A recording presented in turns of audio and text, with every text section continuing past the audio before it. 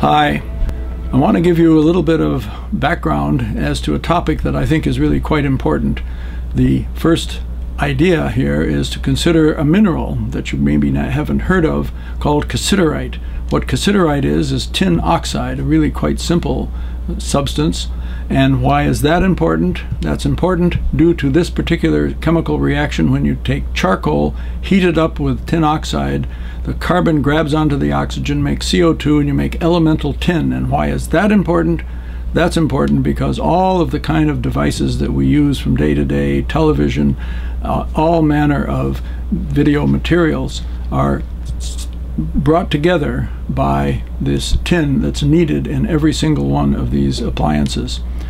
Where is it found? Well, you find it in Africa amongst a few other places in the world, and the circle indicates that it's right at the border of the Congo and Rwanda.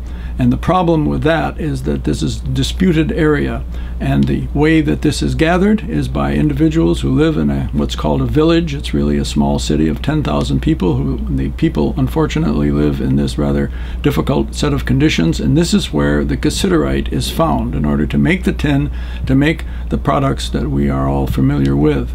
It's generated by going out inside caves, inside earth devices, earth materials like you see here, brought together. It's brought on by washing the earth over the minerals, picked up, and that's the mineral that you see right there.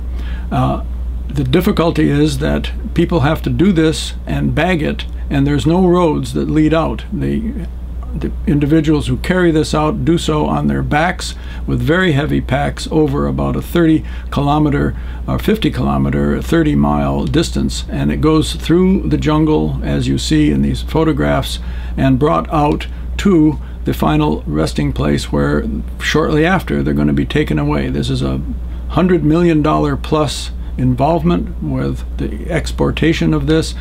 Airplanes don't even have a proper runway to land on, and I think the best quote associated with this wake-up call is what I think it is when I read about it, because I was not really even aware how this was carried out, is from this woman who is the New York Times West Africa bureau chief, unearthed by the poor, controlled by the strong, and consumed by a world oblivious of their origins.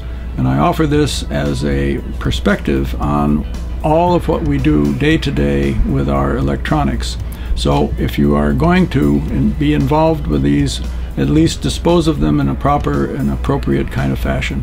Thanks very much.